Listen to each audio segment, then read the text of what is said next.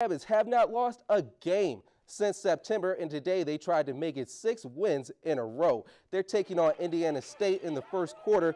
Game is scoreless until Jabari Gibbs finds Hart for a 3-yard touchdown. Look at that touchback.